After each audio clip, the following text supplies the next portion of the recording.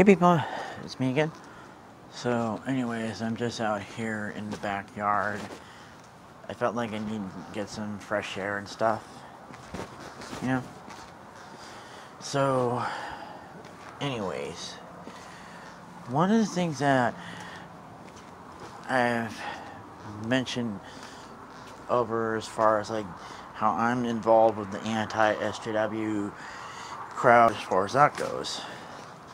So lately, there's always been this sort of thing with the SJWs now ruining gaming as far as that goes, you know. But it's a entirely different beast of all that sort, you know, how they kind of claim that all gamers are a bunch of sexist little bigots or whatever it is, you know, xenophobic bigots, you know, that sort of thing. And honestly, I find that sort of thing to be tiresome and all that. And in some ways, the quartering had talked about how it's now beginning to ruin Overwatch. You know, how that Blizzard Entertainment wants to hire some people to snoop around your social media accounts and then basically go around and suspend you for something that is completely innocuous or whatever. It's ludicrous and all that.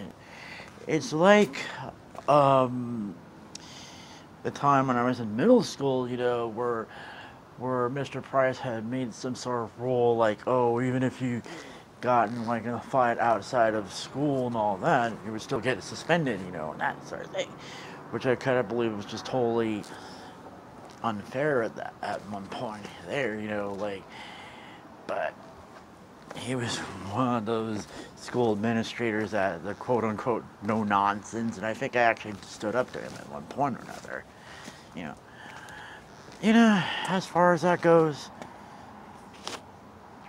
But believe me, that's another story to tell as far as that goes. But I could also say, in some ways, it's also like having him like following all the other kids to see if they're doing anything wrong outside of school, even if we had cut in line at the arcade or something like that, or that we'll get Saturday detention or something like that, which is completely out of their jurisdiction there. You know, and that's something that I think that should be really addressed as far as that goes, that this sort of thing here is just completely out of their jurisdiction in some ways. And that really you're supposed to only ban or kick them out if they actually do anything wrong there.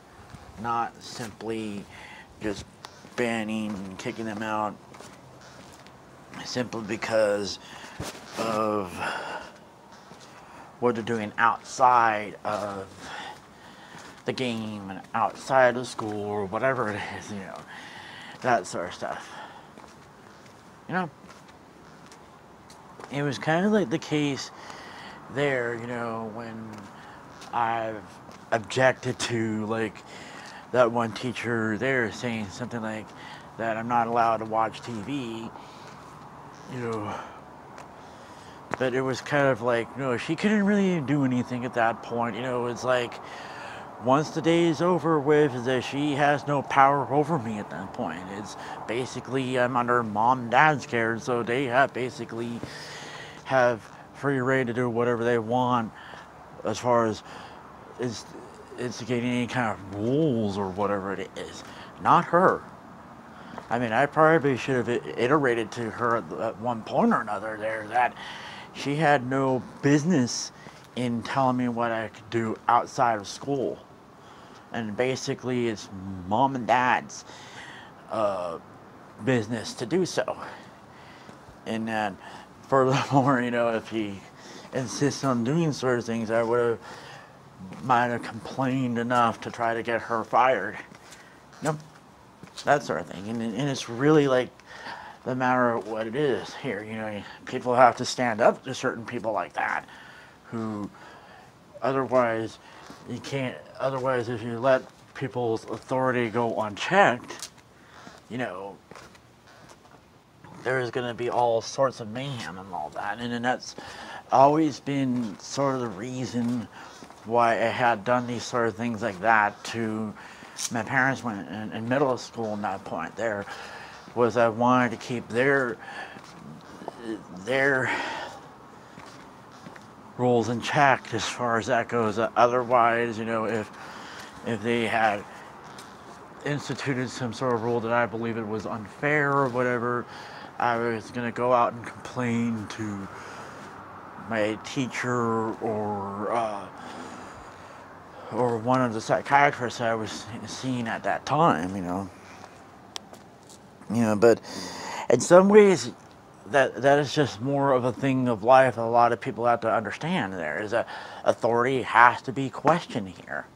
And that's just something like these type of people have to realize that that's just when they're held to a position of authority, there's always going to be someone that's going to question their authority or whatever.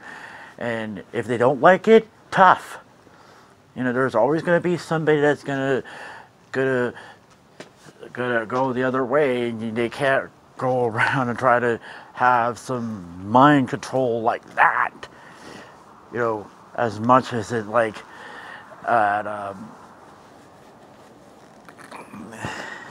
pains them in some ways.